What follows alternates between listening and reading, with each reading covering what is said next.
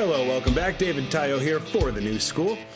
Today's tip is on a little window that you might not know about in Pro Tools. It's called the system usage.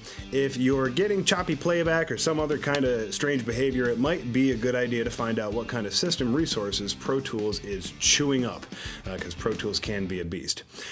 So let's see about it. What I've got here is a relatively large session. It's got about 45 tracks or so. I'm running a bunch of plugins, nothing too crazy.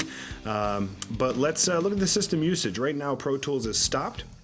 I'm going to go to Window and pull up System Usage. It's on the bottom of this menu.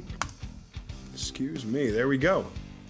So you can see my totally awesome computer has 10 cores in it, and they're all basically sitting there doing nothing, saying, "Dave, please, please beat us up." Well, don't you worry. I'm about to. Actually, not really. They're going to handle totally fine. Yeah, so check it out. I'm going to hit play.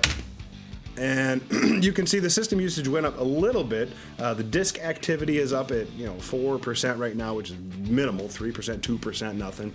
And none of my processors are being tasked more than 3%. So that's kind of cool. I do enjoy using an extremely powerful computer here in my studio at home. Yeah, if you're having issues with any of that stuff, sorry, I'm totally geeking out. If you are having any playback issues, go ahead and check that. Make sure you're not overtaxing your CPU or maybe running out of disk.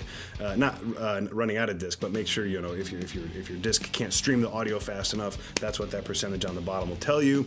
And also if your memory is getting all eaten up. Oh, there it goes. What's it jumping up for? Yeah, no idea, but it took right care of it. Beautiful. Okay, thanks very much. Dave Tayo for the New School. Take care.